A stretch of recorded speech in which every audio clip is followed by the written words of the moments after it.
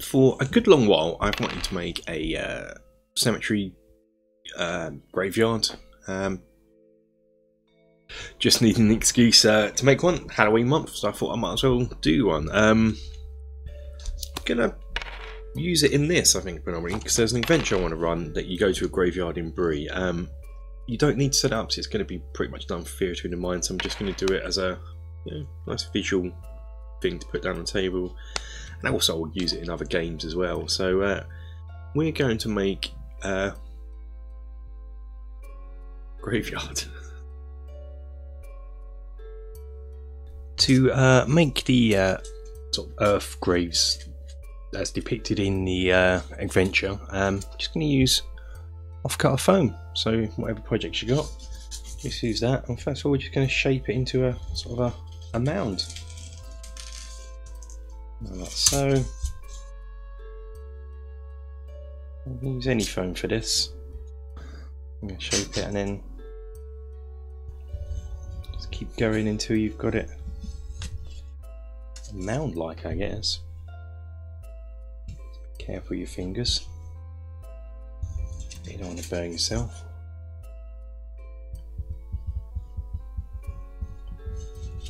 It's just depicted as mounds of grass dug over, so it's not even body, so I'm probably going to add a little gravestone into it anyway. Something like that, really. Next up, I want to get some chipboard backing here. This is just some off-cut that I've used in a previous project. Get your grave mound, just draw around it.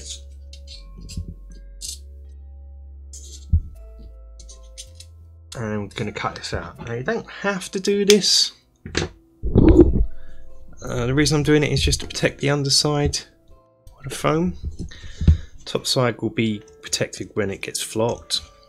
It'll be glued and flocked, so that will add a bit of protection, whereas the underside is just foam, so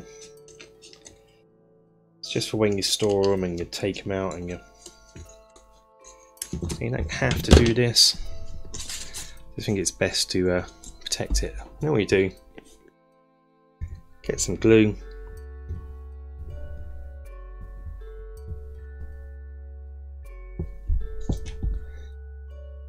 and glue it on underneath.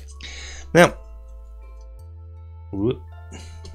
also what we're going to do is put a little grave marker on it. Now, you don't want anything too modern like what we have, but I'm assuming graveyards aren't described in Tolkien's work, and this comes from Adventures in Middle Earth, and they say it's like grass mounds. So I imagine the people of Bree would put some sort of marker on. So for that, just going to get a bit of foam, roughly measure out how wide I want it. Not too big, and you can either make it as big as you like. Put it in here. You can add a bit of, be inspired by a modern graveyard by doing something. The only thing I would say is no crucifixes, crosses type thing, type symbology. Stay away from that, even though it's tempting to do that for a graveyard. Again, you just want to use a model just for reference, because people forget how big gravestones actually are. Of course, you can. There's mine like that. I've already got one here where it's just a simple piece of it's going to be stone. Make them as big or as small as you like, but then when you're done, just come in and put it here and push down on the top here, and this will just, hopefully you can see it, just indent it slightly. Then come down with a knife, score in and try and cut out that indent. So you create a little groove, and hopefully that will sit in like so, and you just glue it in.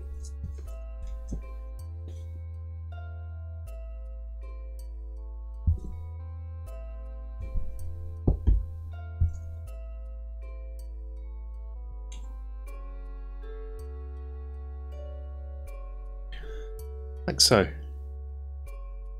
This is it pretty much built. One thing I forgot to do, which we can do now, and which would have been easier before we glued the gravestones in, is to try and peel off the paper at the front. Like so. It's not too much of an issue. Of course you can do that.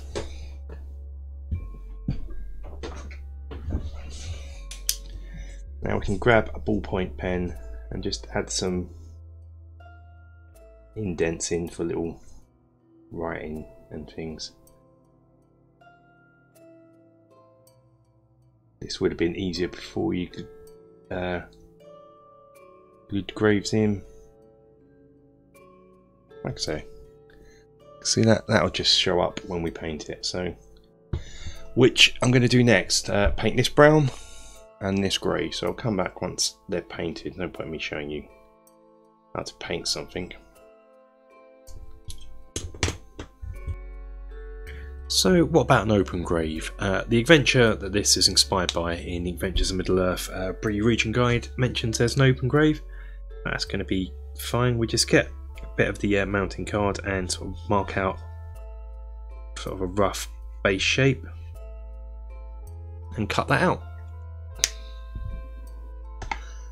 Next up, we're going to make some milli part. This is a two-part sort of epoxy stuff, similar, I guess, to green stuff that you're probably more used to. I use this because it's cheaper to buy, and for stuff like this, terrain projects where you don't need the detail, it's better for that point of view. And you just make it up in the same way as you do green stuff. Wash your hands afterwards. It is resin. I find this stronger than green stuff as well, so great for terrain projects. It just doesn't have, even though this is called super fine, it's not that fine for doing miniature sculpting anyway. Perhaps a better sculptor, as in anyone in the world, will say differently, but I just don't like it for that. It's great for terrain bits like this though. So what we're going to do, mix it up, same way. And when it's mixed up, it's quite difficult to see because it starts off white, unlike beauty of green stuff where it's yellow and blue, and you mix it to it becomes green, hence the name. Anyway, I ain't how to. Just going to roll it into a sausage type situation, and we're just going to go round the outside of this, sort of making an earthwork type. Almost said earthworm gym then, an earthworm gym, but yeah, making an sort of earthworks here. So when it folded in, gently sort of sloping up. I don't know if you can see that.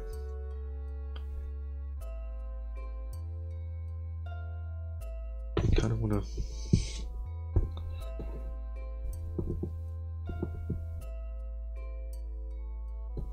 Inside's going to be painted black, but hopefully you can get the general idea. We sort of slope it up like so. Are you impressed, Cat? He looks impressed. Okay, what I'm trying to do with a cat in the way is just with a sculpting tool, just rough up the edges, just so it looks. It's going to, as I say, it's going to be flocked, painted, and stuff. But I just want to. Just want to make it look like earth more, like it's earthworm gym or something like that. Just roughing it up just ever slightly, not too much. And there it is. See, that will be the open grave. While the milli part's still wet, you can get your grave for it and sort of position it. Now, I kind of want it to be sort of somewhat onky, so I'm going to flatten it out a bit, just so it's got a bit of working room. And I don't know, if someone dug it out, how would it fall? Would it fall on its back, like that, or would it fall in? I'm going to go inward, so I come in, push it in, It doesn't have to remain in here in a moment, but something like that, do you reckon?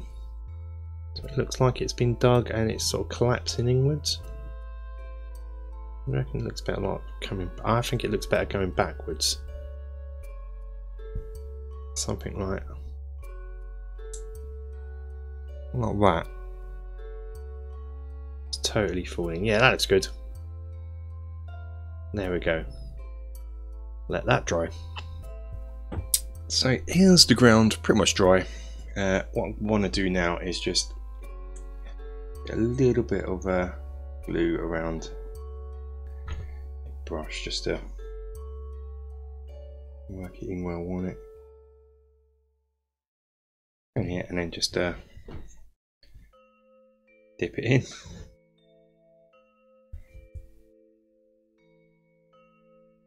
A bit of sand on there, I'll get rid of that later on. That's generally it. Leave that to dry somewhere. We've got them painted just in basic brown with grey on, and now we're going to just dry brush them in a creamy colour. This is a tester pot and it's called Coastline. I guess in GW paint terms this is like a sarpy bone sort of colour. I'm just going to dry brush the entire piece, including the brown, because whilst this will be flocked, if any I want a bit of grass showing, I don't want it to be like totally one flat brown. So to come in, do the gravestone as well, give that a bit of a bit too much. Alright, just do that.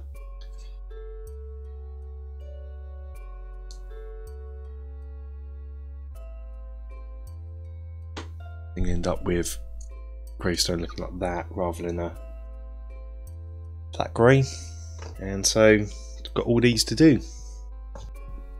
Right, next up, now they're all painted, might add a bit of green moss on the gravestone once I'm finished. We're going to get some PVA glue, just going to water it down ever so slightly to make it easier to move on, and we're just going to paint the glue on, as it were, all over the mud. Don't have to be too, don't worry about getting every single bit covered except for where grave comes out of the mud. And what I'm going to do is get some green flock here.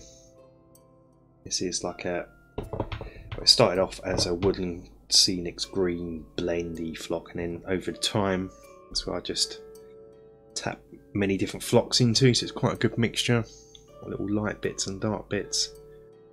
You end up with something like that, and when that dries some of the dirt will shine through more, but yeah, well happy with that. So be quite similar to, I'll show you this now, we'll do this now, actually the open grave. For this I really do only want to go around the bottom edge, leaving as much of that dirt exposed as possible. After all, it's been dug open. They come in just at the very bottom, and likewise come in. I don't want too much grass going in the bottom as well at the moment, make it easier. So I want to do later on is paint that a bit black. That is what that looks like. So it looks like a nice open grave. Right, I have more to do, so I'll carry on. Pretty much almost done. We're just going to add a bit of weathering and moss to them. I'm going to use camo green. You can use a chart to look up what it's called now. Let's get a bit on a dry brush, and I'm just going to try and brush it on. Probably won't pick up on a camera. It's going to be so subtle. You can see that. Just gives it a bit of moss effect on it. Just Just weathers it. I don't know if you've ever been to an old cemetery. And that is pretty much our graveyard pieces done. You lay these down. Cat likes them. Oh, nice and weathered. Look, nice and rustic, nice and old for a little. Whilst I'm using these for in Bree land, you can use these in anything. It's just a medieval graveyard, really. Just a very basic mound piled up over a body with a slab of stone as a headstone marker. Yeah, so hopefully you'll see these in an up and coming video. That's it for now, guys. Thanks for watching. Until next time, take care.